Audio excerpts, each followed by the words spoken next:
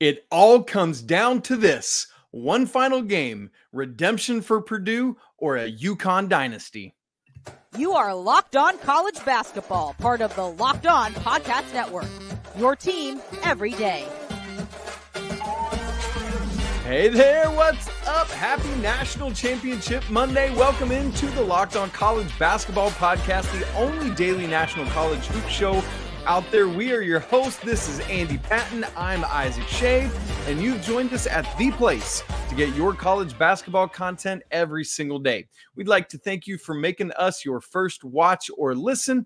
By the way, you can listen ad-free every day on Amazon Music. Special shout out to all you everydayers who are with us, who have been here with us throughout the entire season. Andy, hard to believe it is the end of our second full season of doing this show, which, by the way, today is brought to you by LinkedIn. These days, every new potential hire can feel like a high-stakes wager for your small business.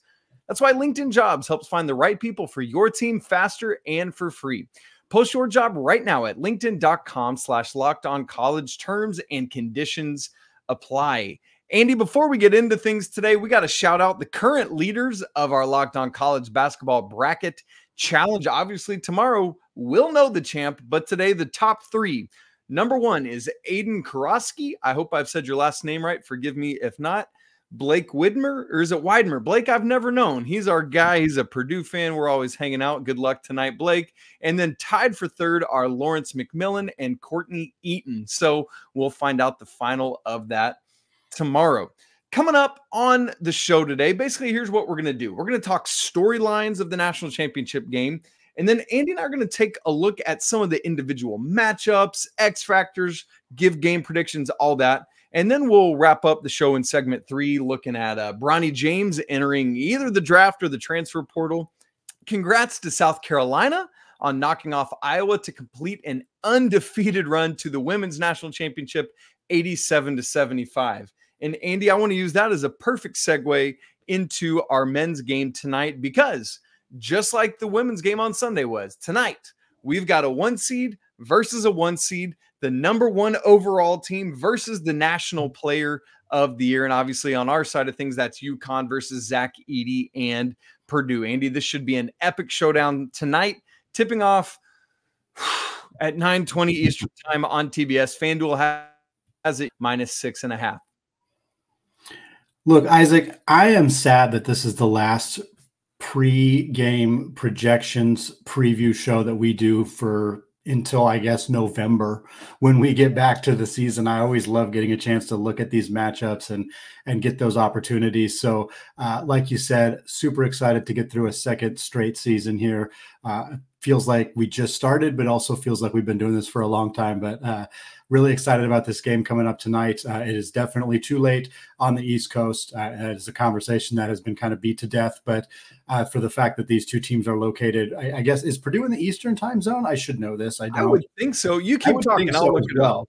UConn obviously is. So either way, this is starting at 9:20 for UConn fans. I think 9:20 for Purdue fans as well. Even if it's 8:20, it's still too late. It's still too late. But it's an incredibly exciting matchup. It's the Eastern. matchup. Purdue's in Eastern. It's official. It's official. Perfect. It's just such an exciting matchup and an exciting game. And I mean, the amount of different conversations we can have about this game. I mean, there's just so many. It's the first time since 2021 we've had the two clear top teams in college basketball squaring off against each other in the NCAA Tournament championship. That was a game that people were really hyped about that unfortunately didn't really deliver on the hype in the sense that Baylor just absolutely waxed Gonzaga in the first 10 minutes of that game. And it kind of just played out somewhat not super interestingly after that. But hopefully this game will give us a little bit more than that. I think that it probably will. And Isaac, there's a handful of different storylines, and I'm going to read a few here and have you pick which ones are your most interested coming into this game. The first one is the one that you and I have talked about so many times on this podcast, which is the Big Ten hasn't won a national championship since Michigan State in 2000. That was a long time ago. Tom Izzo, still the head coach of Michigan State, still no championships for any of those teams. Can Purdue break that streak. Number two, same note, if Purdue breaks that streak, they also quote unquote pull a Virginia, becoming the second team to lose to a 16 seed as a 1 seed and then win the national championship the following year. So Purdue has a chance to do both of those things. Meanwhile, UConn, they're looking to become the first repeat champion since the Florida Gators under Billy Donovan in 2006 and 2007. That is a huge storyline for UConn, for Danny Hurley's team. Not only that, they have won every game they have played in the last 2 NCAA tournaments by 13 or more points. Will that continue against Purdue? So not only will they win back-to-back championships, will they continue this streak of winning these games by, I don't want to say dominating, because nobody who watched that Alabama game would call that dominant. That's a good word. That's a good word. 13 or more points is still a pretty significant margin. And then, of course, you got the big boys. Donovan Clingan, Zach Edey, first time a national championship matchup, has had 2 starting centers who are both 7'2" or taller. That is obviously a huge storyline here. Isaac, out of that, what most intrigues you heading into this game? I think I've waffled on this a little bit, Andy, but I think it's going to be that first UConn one you mentioned, because I don't think I had wrapped my brain fully around this, but since the field expanded to 64 teams in 1985, this would be just the 3rd back-to-back national champion team. We had Duke in 91-92. We had Florida that you mentioned in 06 and 07. That's it, Andy. That is it. Before that, the last time we had a repeat champion was UCLA that had that 7 straight year run from 67 to 73. But Andy, that was before the field expanded to 64. That was before the field started being seeded in 1979. For those who are unaware, prior to 79, there was just teams in there and they weren't seeded. But also in that entire stretch for UCLA, there were either 23 or 25 teams that made the field, and UCLA only had to win comparatively at least, only had to win 4 times to win the national championship. And so, Andy, what that Duke squad did, what Florida did, and what UConn has a chance to do tonight is unbelievably otherworldly. And so when we say dynasty, when we say immortalized, yeah, that's a legit thing. And so, Andy, that to me is so intriguing. What about you? I think, you kind of touched on it at the end there, building on it. Like, UConn not only becoming the next team to win back-to-back championships like Duke did, like Florida did. Like, Florida never became a true basketball dynasty, but Duke obviously is and has been. And now if UConn were to win this, they would have more championships than Duke. And I don't think that UConn, they have less Final Four appearances than Duke. They have less regular season championships. They fall short of Duke in most every other respect. And it's because they've never lost in the national championship. Right, because when they get to the Final Four, they pretty much always win it all. And so, where UConn's place in that kind of dynasty conversation is already a bit polarizing, for lack of a better word. Like, some people don't want to call them a blue blood. People say they're great, but they're not a blue blood. People say they already are there. There's a lot of, and the blue blood term just is not as important to me as it is to a lot of people. But the point is that the conversation around UConn is still a bit are they really there yet? And to me, this would cement it. I think they're probably already there, so maybe my opinion doesn't matter as much. But I think this would ironclad. You win back to back. You become Duke being the only other current blue blood program that has done this. That really cements it for me. So to kind of piggyback on UConn not only becoming a repeat champion and not only doing, not only winning all these games by 13 or more, which even if they don't do that here, they also cement themselves as a legitimate superstar franchise and one of the absolute greats of all time. And I think that's a big part of this as well. Yeah. Right now, there are only 3 schools that have 6 or more championships. UCLA with 11, Kentucky with 8, North Carolina with 6. With a win tonight, Andy, they join that group. So you, my friend, are spot on. Andy, the other one that really jumps out to me is will they pull a Virginia side of it? Because at this point, it would then become 100%. Yeah. And I think we've joked about this before, but it's what 1 seed is now trying to tank and lose to a 16 so that they can be guaranteed a national championship the next year. It really, really would be the most wild swing, and to have it happen twice within a 5 tournament span or so is absolutely insane, Andy. Crazy. Yeah, stuff. I think that's probably most people's pick. Like if you were to ask the general college basketball population among these storylines, that's the one that is kind of capturing the most people's attention, and I think for good reason. But Isaac, that's the storylines.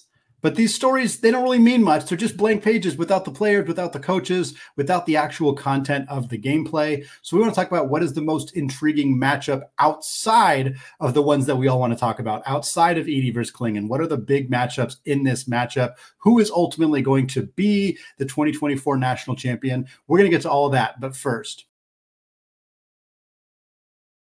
I want to tell you that today's episode of Locked On College Basketball is brought to you by LinkedIn Jobs. Folks, when you're hiring for your small business, you want to find quality professionals that are right for the role. And that's why you have to check out LinkedIn Jobs, which has the tools to help find the right professionals for your team faster and for free.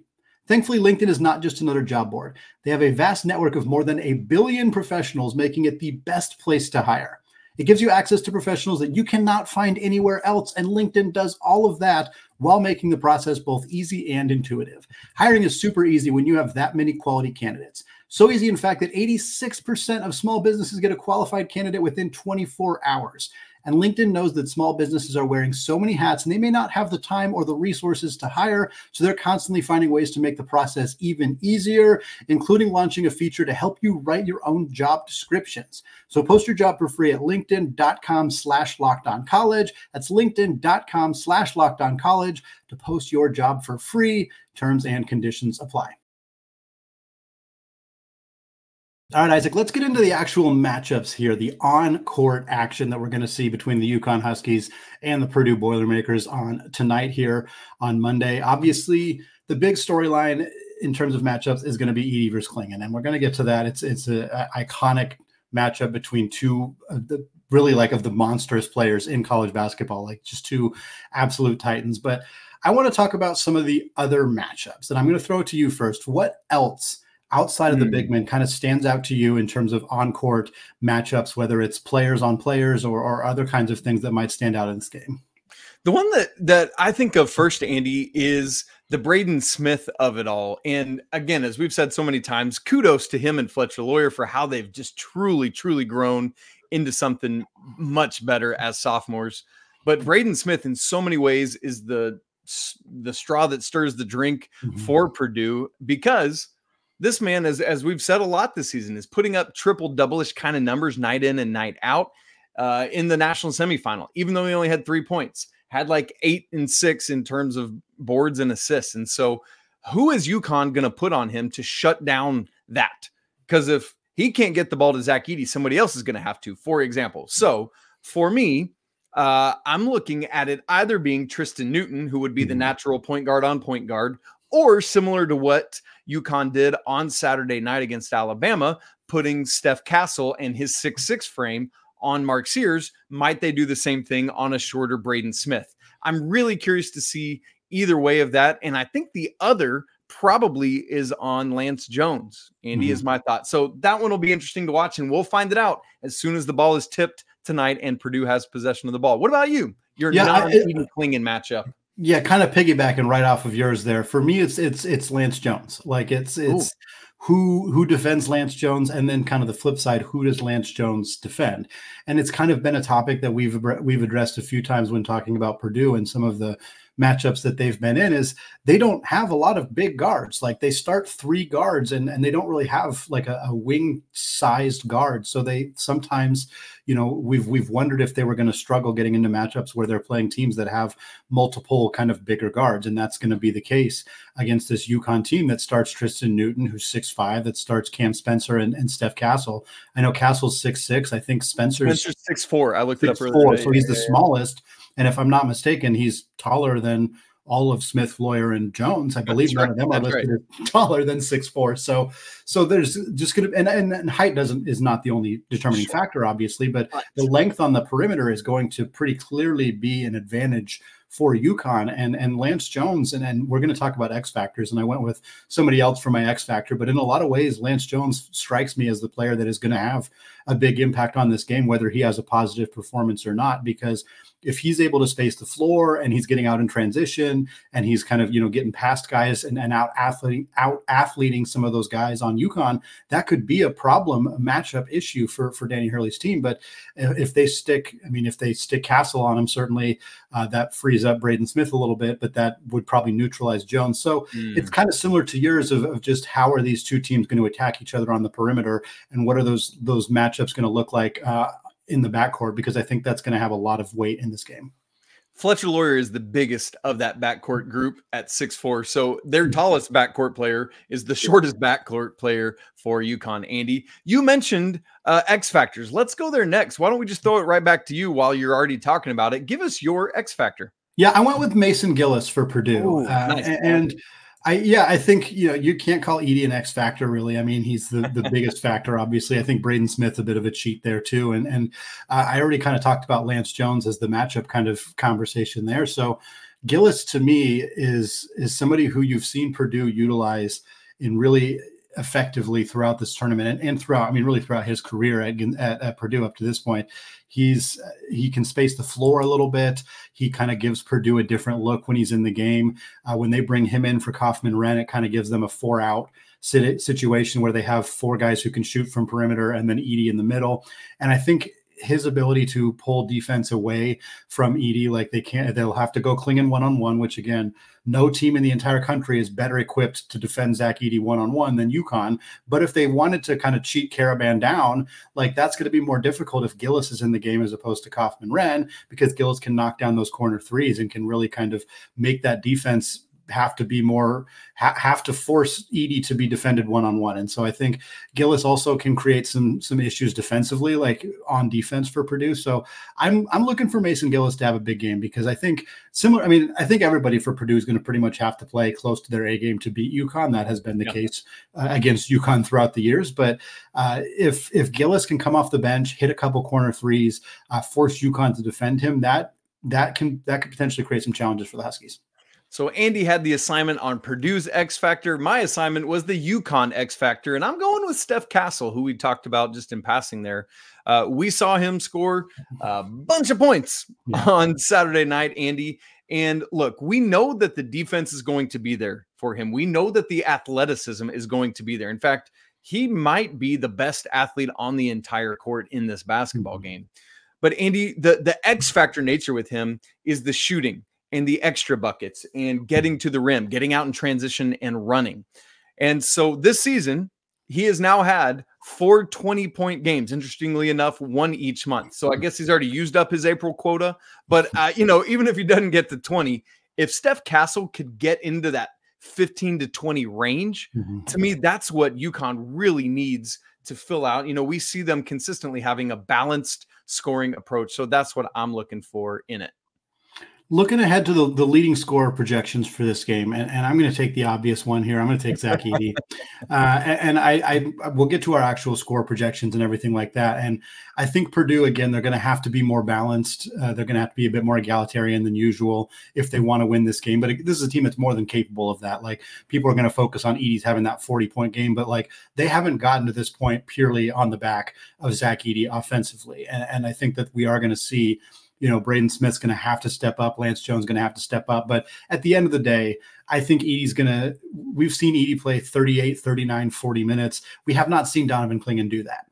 And while I think Samson Johnson's a good player, Zach Edey is going to eat when Donovan Clingan is on the bench. And if he can do anything to get him in foul trouble, if that becomes an issue at all for UConn, that could change the dynamic of this game in a major way. So for me, I think Edey's the leading scorer in this game. I got him at 26.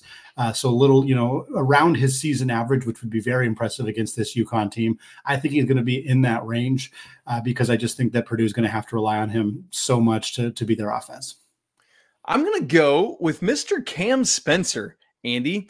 It feels like it's true that UConn has not shot at their best throughout this tournament. And it's just, we always look for like, who's just going to kind of break out of a shell and go nuts in these big time moments. Give me 21 points for Cam Spencer, 15 of which come off of 5 threes. It just feels like somebody's going to open up and just start raining them in. And why not the mouthy dude that is Danny Hurley Jr. basically? And then we get some of his fist pumps and he's yelling and pumping up the crowd. So that would be something, though. If Zach Edey's not the leading scorer, I'm obviously going out on a limb with that one, but we'll see it happen.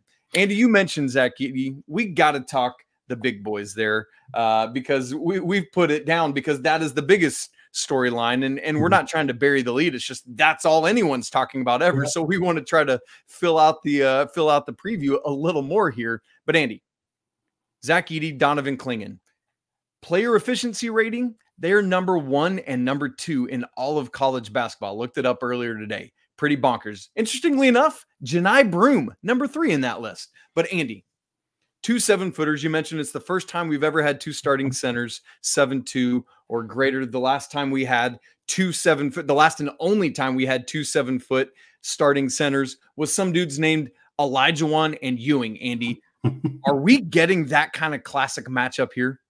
Yes and no. I mean, yes, in the sense that I think it's that level of elite college matchup. Now, obviously, I no disrespect to these two guys, but they're probably not going to become first ballot NBA Hall of Famers the way that Hakeem Olajuwon and Patrick Ewing did. The fact that those two guys both, met and exceeded expectations out of college is very crazy. But I think that this matchup is going to give us a lot of absolute classic moments, and I'm really excited to see how it shakes out. Like how much are these teams trying to go in to the bigs? Like, are they going to kind of attack each other? Like, is Edey going to go to work over that shoulder and try to get Clingan in foul trouble?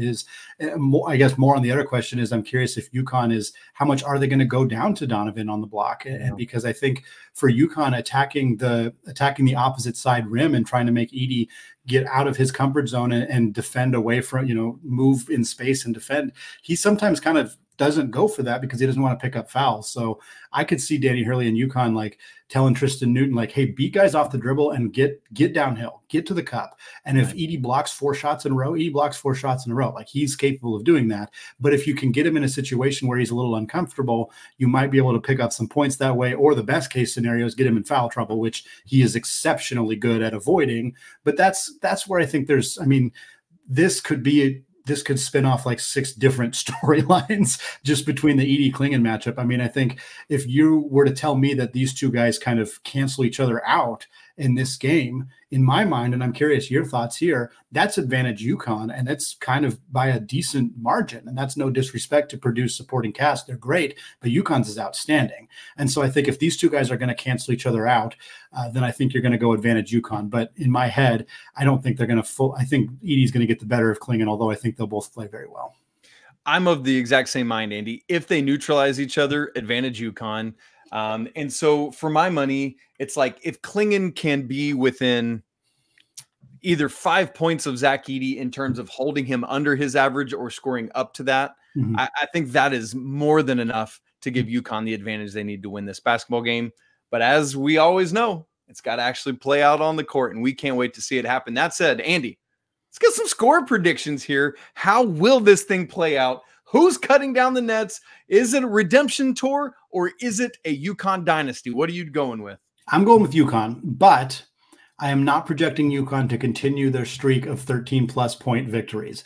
I think it'll be closer than that. I have a final score of 82-73. That's a pretty offensive-focused game, but I got UConn by 9. I got them taking home back-to-back trophies and really cementing their legacy as one of the true dynasties in this sport. Andy, I'm also going with UConn, but I am keeping that 13-point spread intact exactly with a 79-66 win for UConn. The Huskies just under their season scoring average there. Now, Andy, while that championship game that we've been talking about is clearly the focus of today's show, as well it should be, oddly enough, there's plenty of other college basketball content happening in the world. Bronny James is both declaring for the draft and in the transfer portal what's ultimately going to happen. And Andy, we'll talk about all of that coming up in just a second.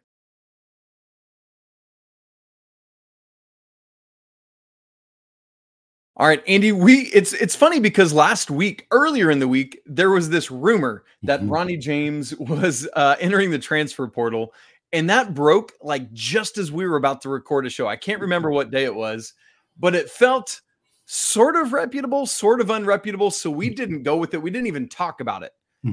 now we know that it is official. It's a whole thing, but Bronny James is doing the thing that a lot of people will do of declaring for the draft while maintaining collegiate eligibility, but also entering the transfer portal so that if he does decide to come back to school, he's going to go somewhere else. Andy, this just, again, as his recruitment was, his whole commitment was, it's the storyline that it is because of whose son he is. He has grown and he has risen, but there is the LeBron James of it all. Andy, the funny quote about this was he said something about one of the Antetokounmpo brothers can go, I forget which one, forgive me, can go sit on the bench on Giannis's team. Can't I do the same with whoever my dad is playing for? I love that, Andy. So there's that storyline of it. And obviously where would he go if he comes back to college of it all? Andy, what do you make of all of this with Bronny? Yeah, I'm not surprised he declared for the draft. I think it would have been more surprising if he didn't do that. And I think he should. I think any player who's not intending to stay all 4 years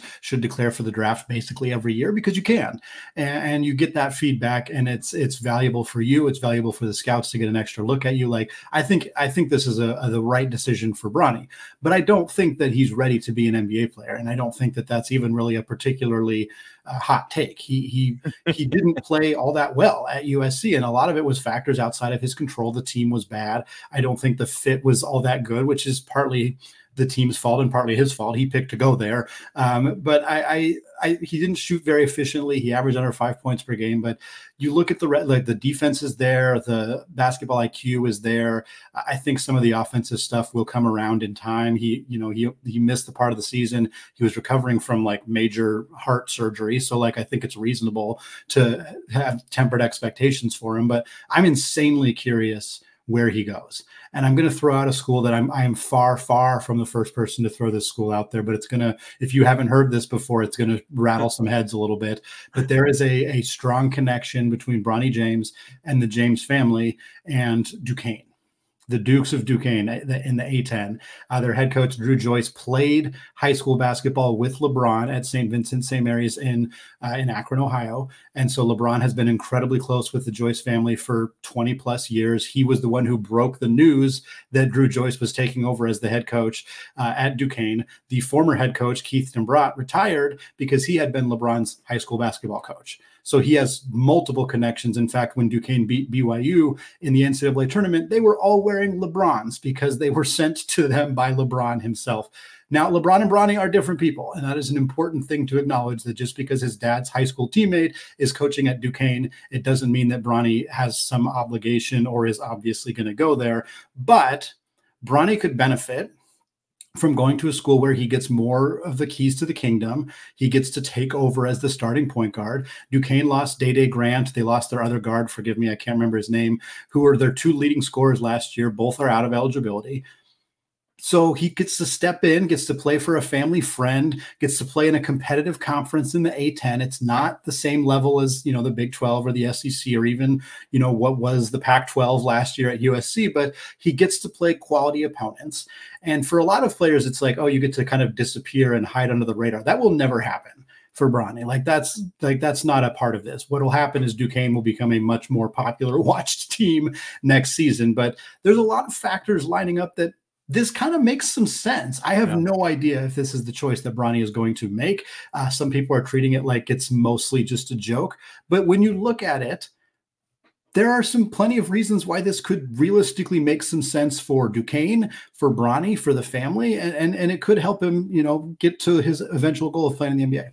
Yeah, I think, Andy, the way I like to say about things like this is there's a greater than 0% chance. Yeah. Right. How much greater than zero? I don't know. But I think it is bigger than a joke. There is more reality than that. Similarly, might he follow Andy Enfield to SMU? Yeah. Perhaps so. You had mentioned that Jackson State head coach Mo Williams obviously played with LeBron.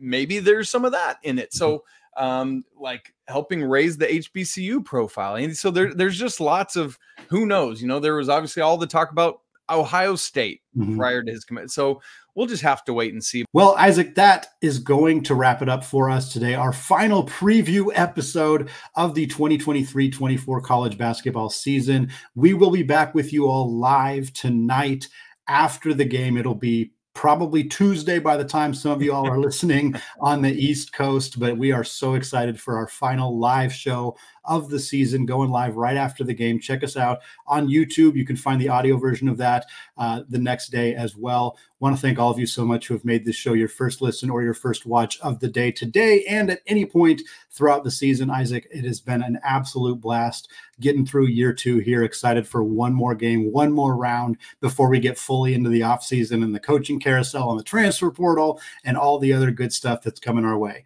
Thanks again to all of you out there. And until next time, apologies to the Loyer family. We'll see if we're saying that again tomorrow. Let's go Kansas State Wildcats, keeping their coach. And until Monday night, peace.